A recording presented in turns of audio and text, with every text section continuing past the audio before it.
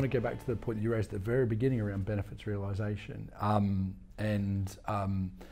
There are sort of academic studies and that have been done around that, and the reality is when execs were polled around, well, why would I measure benefits when all I'm going to do is find out whether I was wrong or right 2 years after I made the decision, and that was sort of the almost the word for word response on that. But I think the antithesis to that, or the unfortunate reaction to that, is taking something like a key performance indicator and thinking it's a key performance truth, thinking that it's an absolute relative measure of some kind of value creation, when actually it might be a leading and lagging indicator of the performance of one or several initiatives together. And I also have to compliment you. I think the other thing that you talked about is the idea of how do you split attribution, because it isn't, 99% of the time it's not possible. That comes down to management judgment.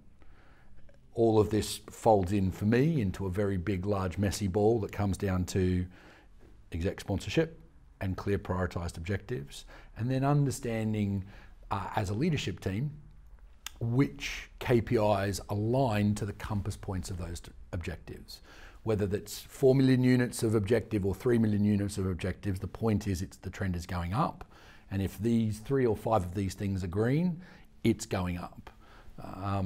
You know, the idea that you can look to a 5-year plan or look to a project in 12 months' time and say it's going to deliver on the 15th of December at lunchtime, you know, none of us have the ability to do that. But that's where we have to use measurement to understand that we're moving in the right direction at the right velocity with the right quality. And the bit that goes from that to the outcome, that for me personally is management judgment and management buy-in.